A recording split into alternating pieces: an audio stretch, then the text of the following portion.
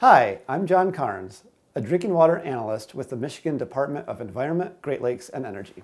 This video covers how to properly collect a bacteriological drinking water sample. It also includes some tips and rule highlights to help keep your public water supply in compliance. For the purposes of meeting compliance, routine samples must be collected from sites that are representative of the water quality throughout the distribution system.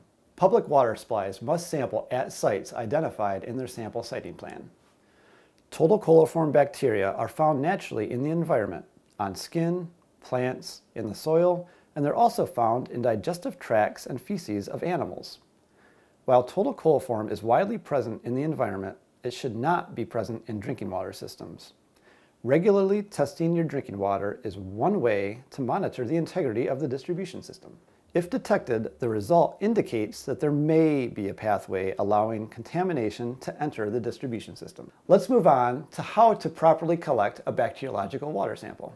Make sure you have the correct sample bottle for total coliform bacteria testing. You should always use a new, unopened bottle. Some labs use a 100 milliliter bottle, while others use taller bottles with max and min fill lines. The bottle may contain a powder or a tablet. This is sodium thiosulfate, which counteracts any chlorine in the water. This is okay and should not be rinsed out.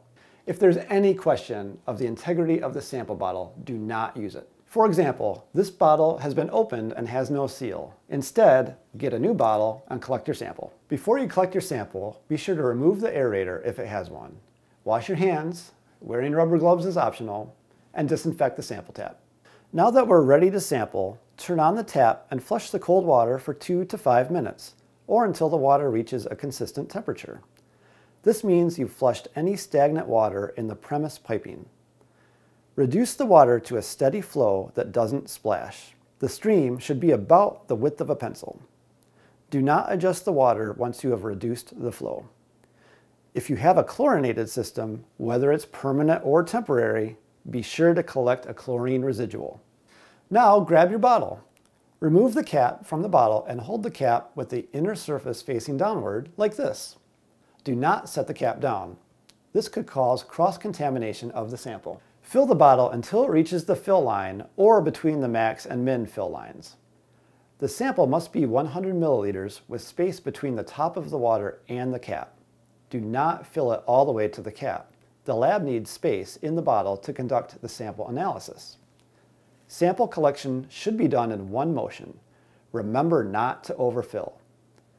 Recap the sample bottle with the downward facing cap before turning off the water.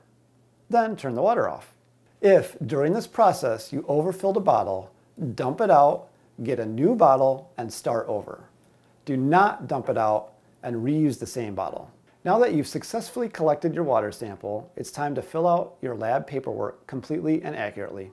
Remember, you need your Public Water Supply ID, or PWSID, sometimes referred to as the WSSN, and your Facility ID, formerly known as the Site Code. You will also need the Sample Point ID, sample location, sample date, sample time, collector name, and type of sample, whether it's routine, repeat, triggered, special purpose, or other purpose. It's important to have your samples delivered as soon as possible. That's because bacteriological samples have a 30-hour hold time and need to be analyzed within that window. Please follow any lab-specific instructions that may have come with the sample bottles. Be sure to coordinate with your lab. Some labs do not accept samples on Friday afternoons or around holidays. It's always good to have a backup laboratory that's open on weekends in case repeat sampling is necessary.